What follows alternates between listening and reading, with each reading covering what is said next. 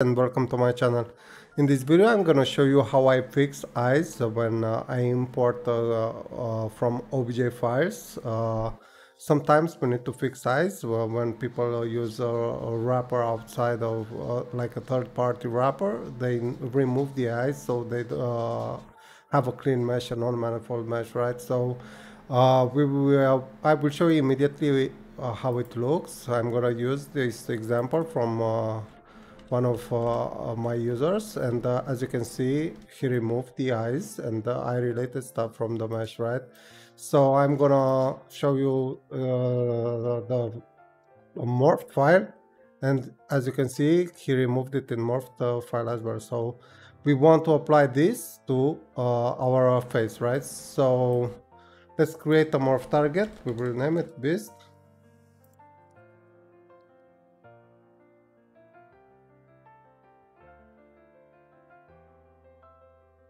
Don't forget to always set smooth iterations to 0.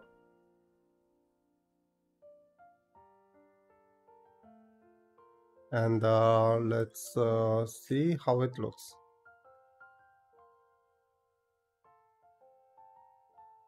Let's decrease a little bit the camera speed and also set a lower FOV because we will we need to zoom in, right? So this is how it looks.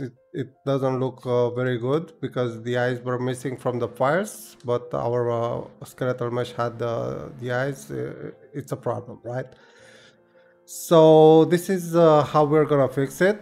We will add a new morph target and we will call it whatever. In my case, I select test for all this stuff, and I'm gonna open the test morph target. And here, it's an empty morph target. It doesn't contain anything, and I can see exactly the mesh, right? I will select the eyes, everything related to eyes, right? Because I want to create a selection from this. And we're gonna select everything that's eye related, and we're also gonna draw around it. But first, let's turn on, make sure you have symmetry, because we want to have a selection that contains both eyes, right? So let's toggle mask selection, and now you can see the mask selection is enabled, and we can select mask vertices, right? Now if we draw on the mesh, new vertices will be added to the current selection, right? So this is how it works. And I want to create a selection, right? We will use this to restore the eyes to their initial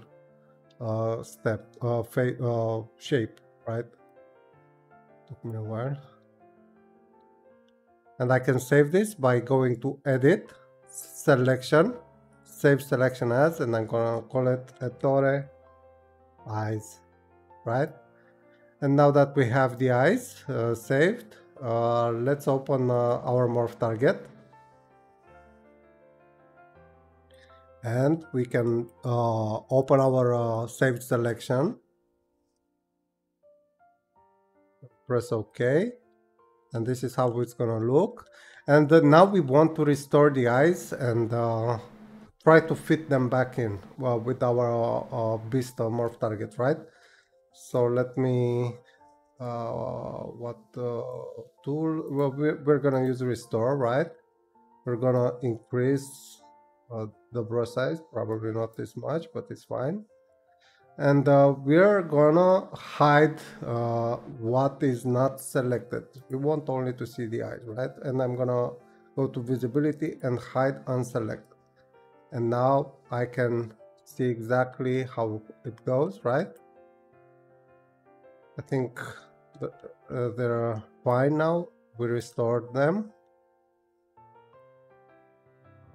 Okay, and now we want to reposition them, right? And I'm going to select transform tool. The gizmo is down here. Hold shift and drag it up so you can reposition the gizmo, so it's gonna be easier to see what we're doing, right? And now that we have the gizmo in our from here we can what we want to let's hide the wireframe so we can see exactly what we're doing, and we're gonna drag them back here, right? Maybe a little bit up. This is up to you how you're doing it. This is how I usually do it. It's easier to have a working example, even if the eyes were messed up, you know, and yeah, it's easier to handle it, right? And probably way much more in front of here. We'll see, right? And now we're gonna select the smooth tool because we want to smooth a lot. And let's decrease, let's first select only the head shader mesh section because we will only modify this. We don't want to touch any mesh section related to eyes, right? And we're gonna hide the wireframe. We will decrease this brush size, and we're gonna decrease the strength. We don't want to have a very powerful impact at first, right? Maybe if you press the brackets, you can resize the brush size, and you can select the step size from here. So it's a very cool stuff. Don't forget to use it. I'm gonna decrease it a little bit more, and I'm gonna start smoothing around, right? Because we need to fix this. We have only the head section selected, so we won't touch everything related to the eyes, so we're safe there. And we need to get a little bit in here, right? I'm gonna decrease a little bit the brush so I can see exactly what I'm doing. And I think we have to smooth this area kind of a lot here, right? Okay. Maybe a little bit more. This is up to you. I'm not very efficient with sculpting, but I'm pretty sure you are, so it's really up to you how to do it. And I think this is it, right? Looks a little bit ugly, but I think for our video it's gonna be enough. Probably let's increase a little bit this, and maybe increase the size a little bit, the strength, not the size, right?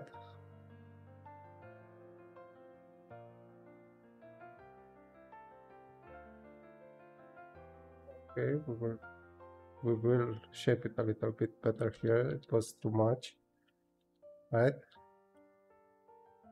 And yeah, I think we need to smooth a little bit more here, right?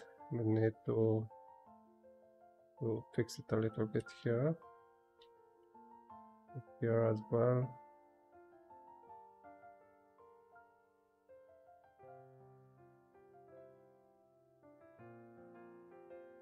I'm gonna decrease the strength a little bit more.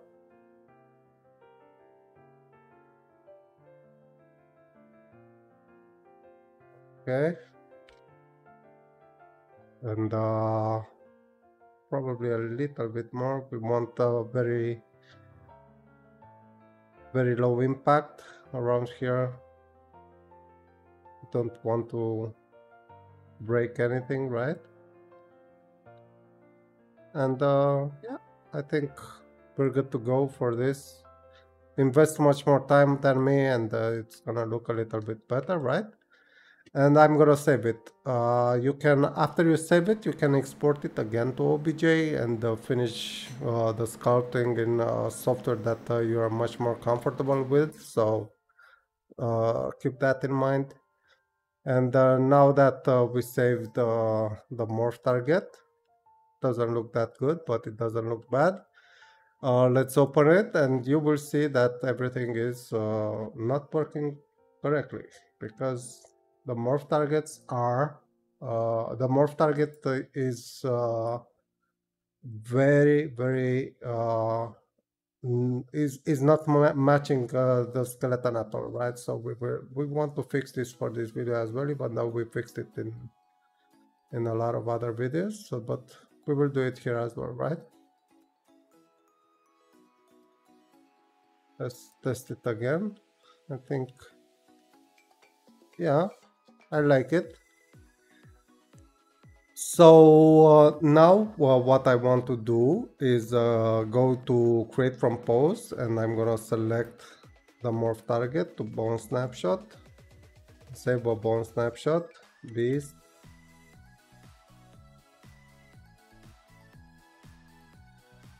select the bone snapshot.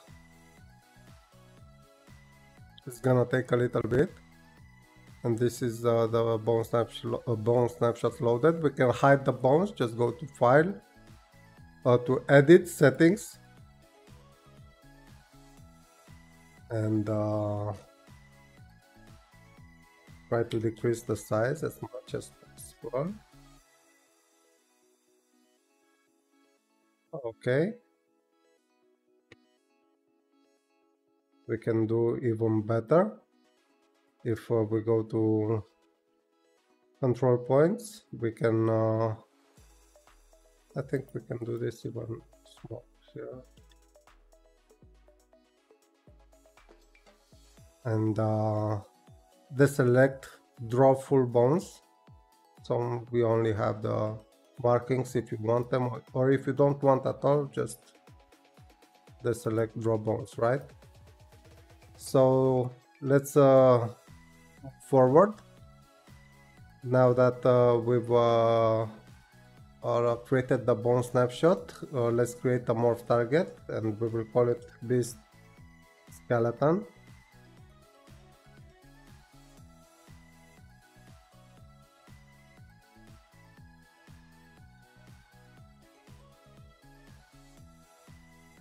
Okay.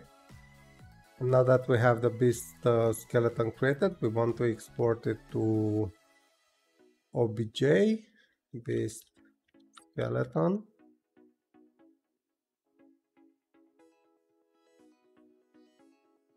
And we will export this one again because we just modified it, so we need it clean, right? Beast. Save. And now we can go ahead and bake this. So we can bake the bone snapshot we just created, right? Just bake it. Okay, our morph target was created, and now let's move forward. We have the new shape of our skeletal mesh, and we have to fix it, right? Doesn't look very good. And we go to create from files and select our exported the OBJ files we just exported. This skeleton is our base file because it matches our skeletal mesh, right? Our current state. And we will select the beast OBJ, which is what we want it to look like, right? So let's create a to bake morph target. So just we just identify it easily, and press create. Gonna take a little bit.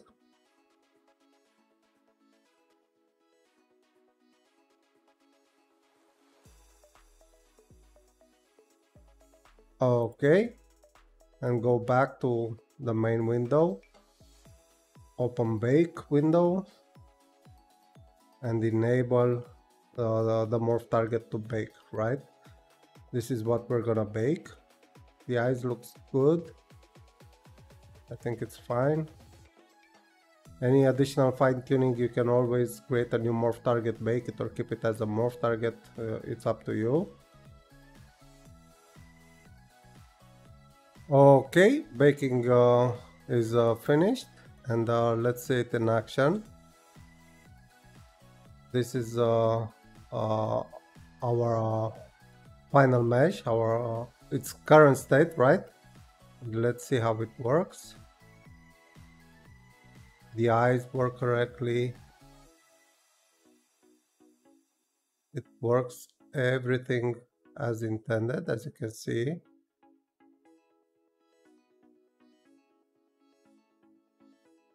These are glitches from the wrapping the skeletal mesh that the OBJ files that were sent to me, and they can easily be fixed. And yeah, guys, this is it. I hope you learned how to fix the eyes. You can do the same for the teeth if they don't match. You can do everything inside of Mesh Morpher, every fixing you require. And yeah, I hope this helps you guys, and see you around. Bye.